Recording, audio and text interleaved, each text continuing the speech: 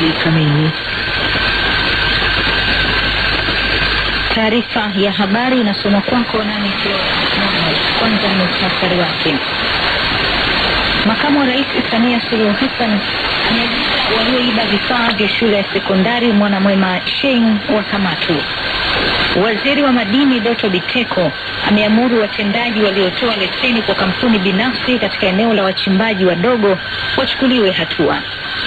Makatibu wakuu 8 wamewahakikishia wananchi kuwa haki itatendeka katika zoezi la uwekaji mipaka kwenye maeneo ya vijiji vyao. Na nchi za India na Pakistan zimerudisha mabalozi wake nyumbani, huku Saudi Arabia ikisema iko tayari kutatua mgogoro baina ya nchi hizo mbili. Habari kamili. Makamu wa Rais Samia Suluhu Hassan ameagiza watu walioiba vifaa vilivyotolewa na ofisi yake kwa ajili ya shule ya sekondari Mwana Mwema Shein iliyopo katika halmashauri ya wilaya Singida wakamatwe. Makamu wa Rais ametoa agizo hilo wakati alipotembelea shule hiyo na kuzungumza na viongozi na wanafunzi wa shule ya sekondari ya